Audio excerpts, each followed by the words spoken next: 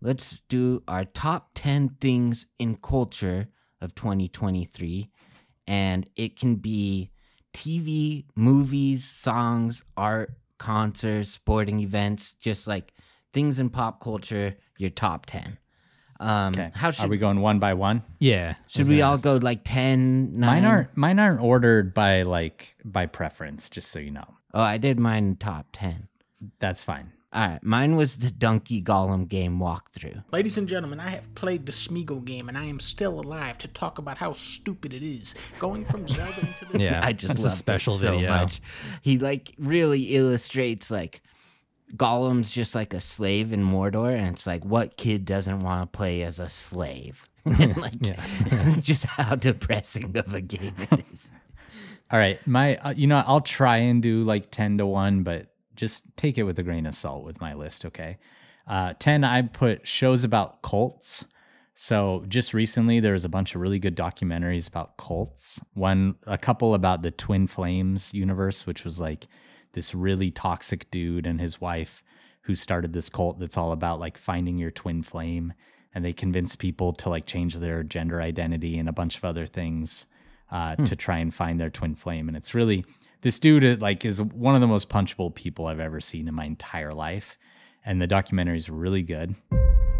He took my child. He twisted her memories, her mind. Haven't seen her in over 3 years. And then there's another one about the Love Has Won cult, which is this woman who convinced all her followers that she was like Mother God. And she started taking this silver supplement that turned her skin blue. And it's just like wild. And it was produced by the Safdie brothers, or at least Benny Safdie, one of them. So it was a really well-made documentary, and I loved it. So just recently, shows about cults. Pick one. You got to pick one, dude. This is top 10. I'm just saying shows about cults. Okay, you lose at this Wes's category. number 10 is Colts. Cults, yeah. Indianapolis Colts. Got it. Okay, so mine is I try to pick one thing from every subcategory that I was touched by this I need year. to interrupt you really quick. Go for it. The first time ever that I add on like an extra thing to my answer and you get mad at me, like every single time Jeff answers, he has like four backups to his answer. Hey, you had and I you get had called two out for facts. We didn't call you out. All right. It's a matter of expectations, you know. Jeff broke down that wall long ago. My thing is I just don't react when you guys get mad at me for it. Right. That's true. Yeah. Okay, I'll try and be more chill. Okay, so this That's is my resolution. this is my science pop culture pick. The James Webb Telescope, I've just been in love with it ever since it deployed. Yeah. Great pick. And in 2023, it discovered like a relatively, like in quotes, close exoplanet with Earth-like atmospheric elements, exoplanet K2-18b. It just makes me excited for the future, thinking that like maybe there is some slight possibility of interstellar travel and inhabiting new planets and stuff. I just thought that was really fun. Let me ask, what's your favorite planet? Well, I don't have a favorite. I find them all fascinating. They're all part of a... Mine's the sun. Yeah, I like that. All right, number 9 for me is Godzilla -1.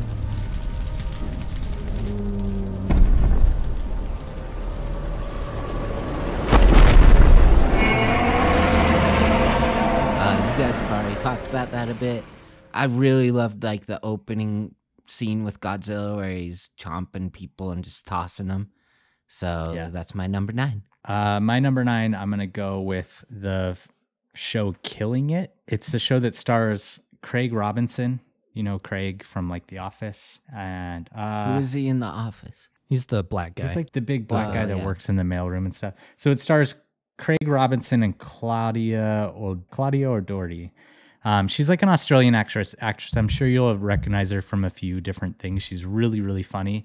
It's about this kind of down on their luck, these two people that meet each other because they're killing pythons in the Everglades, and that's how they're trying to make money. Okay. And it just is really funny and goes kind of off the rails from there. Doing the right thing is never a mistake. I believe in karma. What about Nemo's mom and Finding Nemo? You think she got what was coming to her? We don't know what Nemo's mom did before the movie started. We don't know how she was. It's really good. I loved it. So Killing It is on my top 10. My next one is going to be, this is my movie selection of the year. This one's a little bit cheating, but the Talking Heads concert movie, Stop Making Sense, re-released in theaters for like a very limited amount of time. So I went and saw it in IMAX. I was the only one in the theater hall, and it was great. I almost got up and started dancing by myself, but I didn't. It's close. You're the only one in an IMAX? Yeah, it was amazing. I've never experienced that. I loved it. That's crazy. Best concert video ever. Concert film. My number 8 is going to be, I went to a UFC fight in Salt Lake. It was Poirier versus Gaethje 2. But I really like this Brazilian guy named Pereira, who's like new in the UFC, and I was able to see him.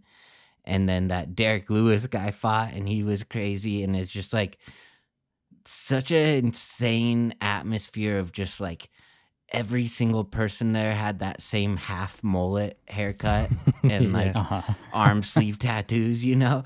And like everyone just had like such a like bro energy, but is like still very, is just such an electric feeling, and like is really bizarre just when someone would get kicked in the head and knocked unconscious, and your immediate reaction is just to like start screaming, cheering. Yeah. Like, it's bizarre, but it was fun. Gaethje fans being heard from now, about a minute gone by round 2. Oh! Justin Gaethje! Head kicks Dustin Poirier into the stratosphere! Did you feel like getting in a fight after you left? You get caught up in the energy? I get that a bit, yeah. I'm always like, this guy shoulders me, it's on. Yeah. Not that guy, Is it my turn? If they have cauliflower ear, No, that's I'll just let them do whatever they want. Yeah. That's the red flag. All right. My next one was Guardians of the Galaxy 3. I am not one to like, I'm so tired of Marvel. I'm really tired of superhero movies in general. I've like tried to rewatch some of the old ones even recently, and I just haven't been into them. You were pretty tired of Chris Pratt too. Yeah, I was really tired of Chris Pratt. But man, I loved that movie. Like, I just had such a fun time with it, and I'd been away from my dog for like a week or two, and it made me miss my dog so much. It made me really emotional about my dog. And I just loved it. I had the best time with it. I think it's my favorite Marvel movie ever. So Oh, wow. Oh, wow. Yeah. Yeah, I think so. Yeah, it's like the only movie I rewatched in theaters in a long time. Yeah. I rewatched it with Jessie, and afterwards she was just like, that was a perfect movie. It's just so good. Yeah, that's my number 7 too, so we can I'll just join in with you there.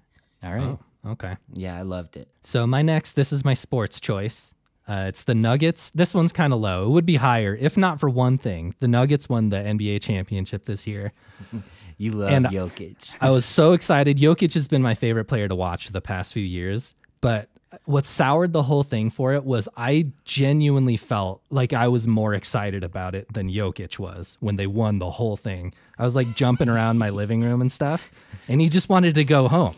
It's hard to be so excited for someone like that. Spraying champagne, and all of his teammates are like going crazy, and he just like does like one tiny little like gives up. It like hardly hits his shoes. Come on, Jokic. I know he enjoyed it, but it just it was a little bit of that's really funny. Wet blanket. I like all the memes just with him talking about how the NBA is just like a job to him, and he hates his job. Yeah. When is parade? Thursday. No. I need to go home. Okay. Go ahead and give your next ones because mine was Guardians. Go West. Okay. My next one, I will say, let's see. I'm going to go with the show Beef on Netflix. With, what's his face? Ashton Glenn. Kutcher. No, Glenn from Walking Dead. Yeah, he's Howerton. No, what's his name? Yeah, shoot. Glenn Stephen Gary, Yeun. Glenn Ross. Stephen Yeun and Ali Wong are the two leads in that show, and it's just about like this kind of rivalry beef that starts between these two strangers, and it spirals out of control, and then it ends up having like a really poignant couple last episodes that I thought were really beautiful. So that's my pick. You started this. Me? Yeah.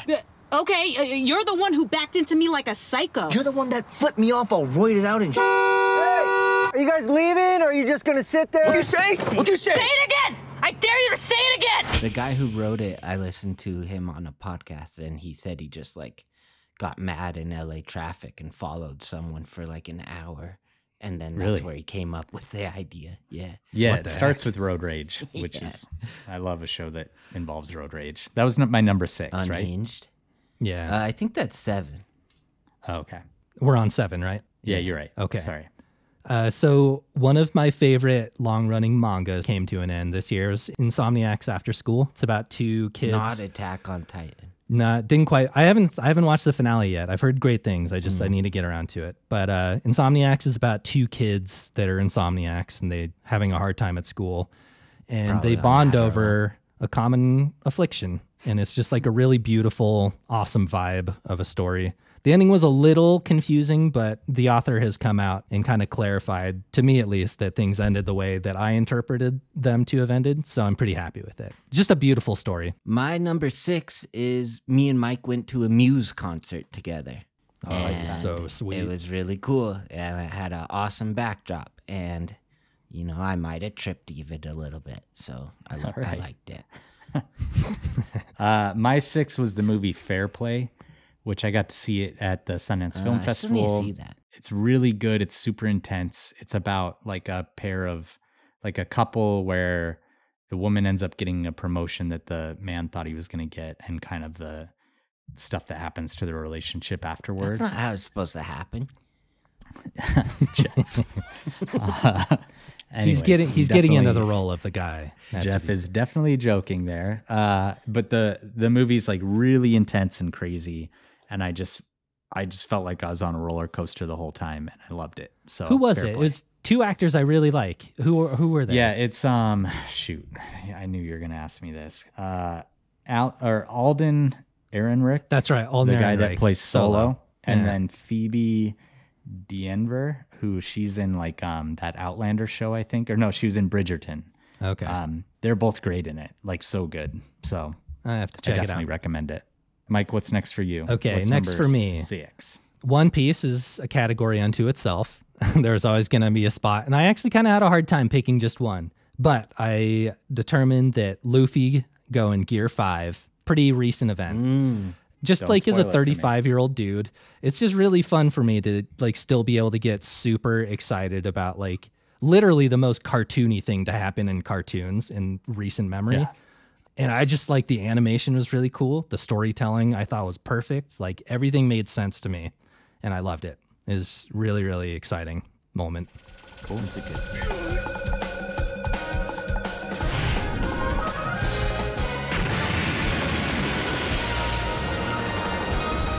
Okay, so to number 5, mine's VR mini golf.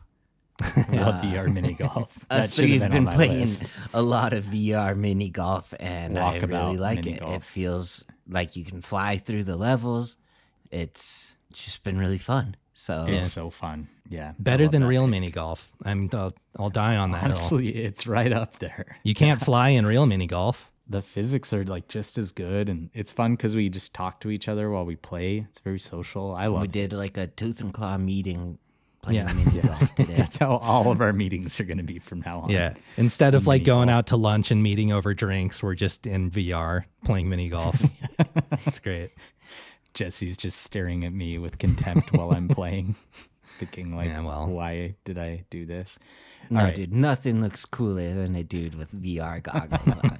Yeah, it's cyberpunk. Just so cool. swinging around. All right, my number 5 pick is Blue Eyed Samurai, a show that Jeff recommended to me on Netflix. Really cool animation, like an adult animated show, which I love. I'm glad Just you like- liked it that much. Yeah, really violent, really fun, and I just Some like nudity. some nudity. The first season just left me wanting more, so that's gonna be my pick. Yeah, I have that as my 4. I'm also going with an animated show as my next selection. It's The Apothecary Diaries.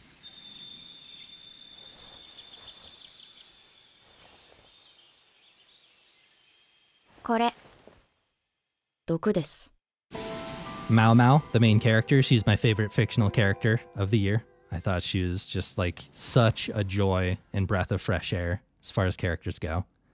She gets abducted from, well, we don't need to get into, she gets abducted to go and live in the like a royal palace. And she is kind of the commoner, but she's pulling her weight. She's super street smart and just makes all kinds of fun little relationships and discoveries and stuff. It's just a great show. Okay. Yeah. My next one was Blue Eyed Samurai. Is like, oh, this guy's pretty hot. And then I was like, oh, it's sweet. It's a girl, actually. She's pretty hot. And then there's like some awesome, I just loved like Japan samurai stuff so much. Like one of my favorite video games ever was Ghost of Tsushima. So I just love being in that world. It made me a monster. You have murder in your eyes.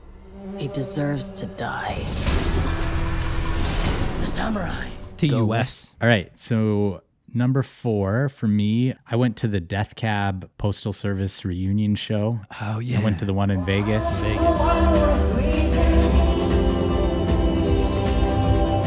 I went to the one in Vegas with a bunch of my friends and just had the best time. Like I felt just all sorts of crazy nostalgia. They sounded so good, both bands. Jenny Lewis joined the Postal Service part.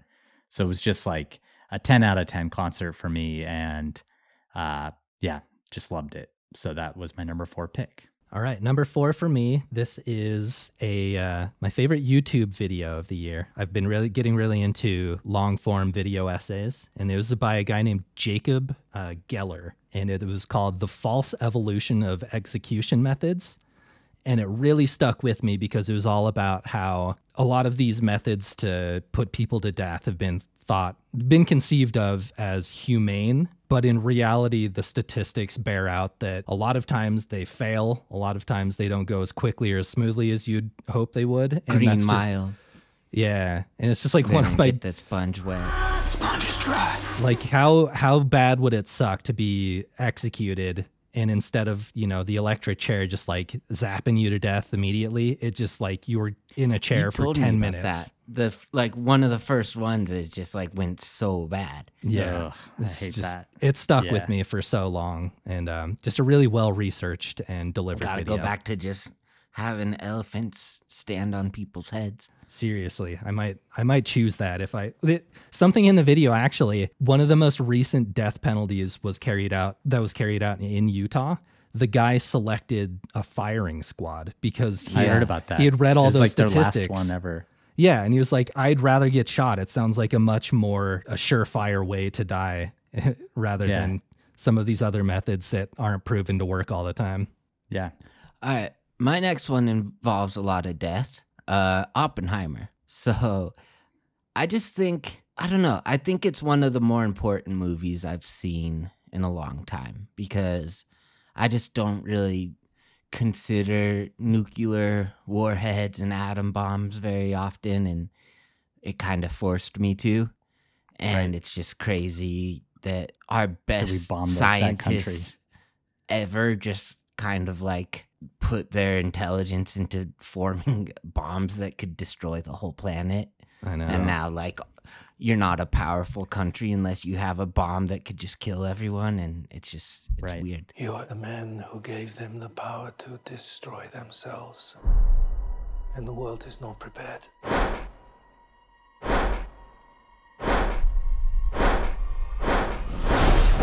It's crazy that we dropped him. Like, that's the thing to me. Yeah. It's crazy that, like, there was people that were like, no, let's drop him, Yeah. Like, the president was just like, let's do it. Like, yeah. It's just wild. It's and that's how we made Godzilla. Yeah. And then Godzilla, now how are we going to stop him? You can't use a nuke because he's made of nukes. That's true. I know. Godzilla was like... you need King Kong. Godzilla was like the he one can't even do it. Good thing to come from nukes. And then for a long time, like his movies weren't even good. So it's like nothing good happened because of nukes, Yeah. All right. My next pick, number 3 was the final season of Succession. I know that's kind of a cheat because it's not like something new in 2023. My next one. Yeah. But it did come out in 2023. That show just like been a long time since there was a show that I looked forward to that much when it would come out with new seasons and new episodes. And I just think I think it comes about as close as any show as just being a perfect run from start to finish. Like every episode was just expertly crafted and made and acted and everything. So love the way it ended. Just loved everything about the final season. So the final season of Succession is my number 3. I'm gonna build something bigger, faster, wilder. I want to kill the opposition, cut their throats. We are pirates!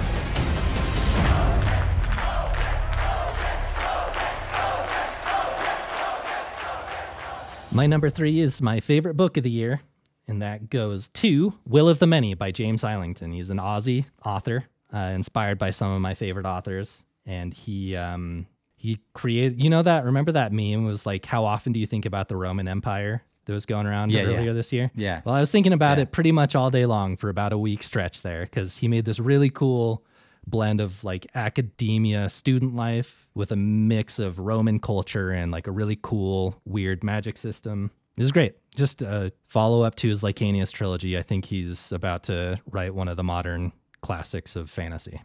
Cool. Yeah, my number 2 was Succession final season. I'm a conhead, I wish he would have been president. All right. So my number 2 is the show The Curse, which is directed and produced by Nathan Fielder and Benny Safdie. A show hasn't grabbed me this hard in a long time. And I'm going to put like a pin in this one because I will say it hasn't ended. And I do think this is a show where the end is really going to affect how I feel about it. But it's just this slow burn, like watching 2 of the most abhorrent people, but still somewhat kind of like relatable as they just like do the worst shit and like put their feet in their mouth. And it's just, I don't know. I just think it's so well done and made and acted. And let me go get change and... What is that? That's nothing. This is, you don't need to see this. Why did you snatch back the money? Why didn't you just give her the 100? I was gonna buy 6 of them for $20. I curse you. What did she say? I just can't wait to see what happens. So that's my number 2, The Curse, starring Nathan Fielder and Emma Stone. Yeah. And one Benny Safdie. of whom is one of my favorite screen presences, and another who is maybe my least favorite human being ever, I think, potentially. He hates Nathan Fielder because he hates awkward comedy. Okay. So my number 2 pick, this is my favorite album of the year, the new Underscores album, Wall Socket.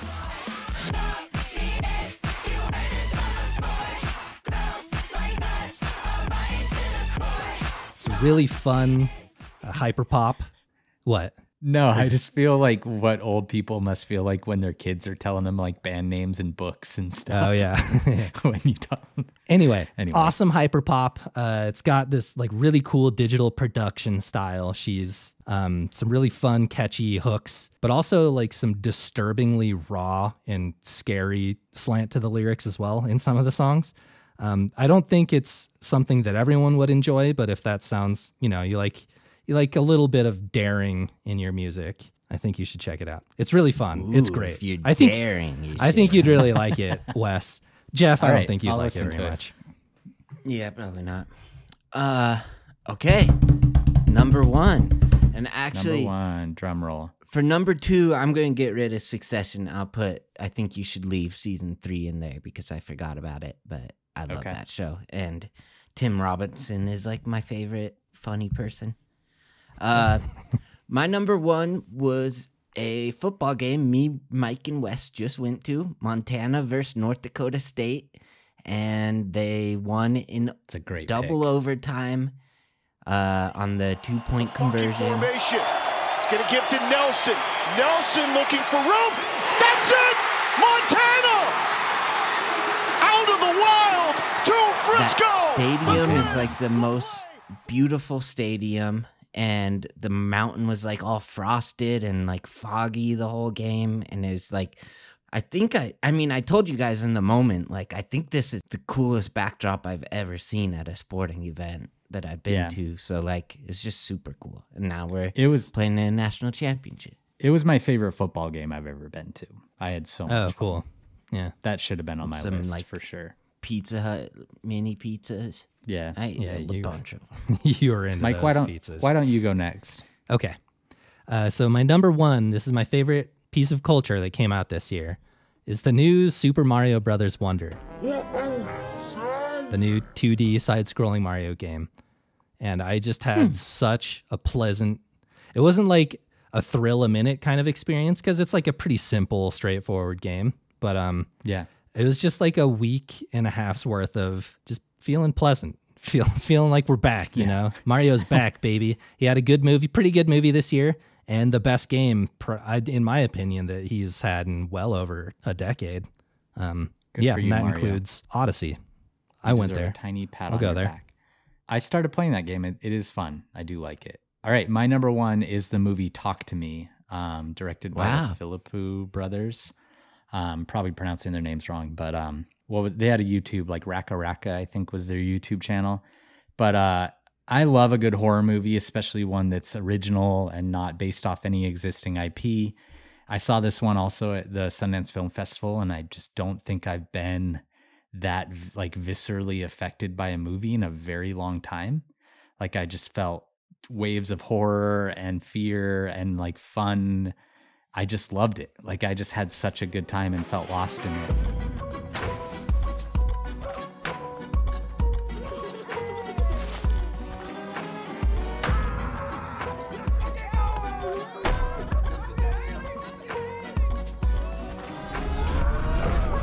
When I saw it again in theaters, I still really liked it, but it wasn't the exact same.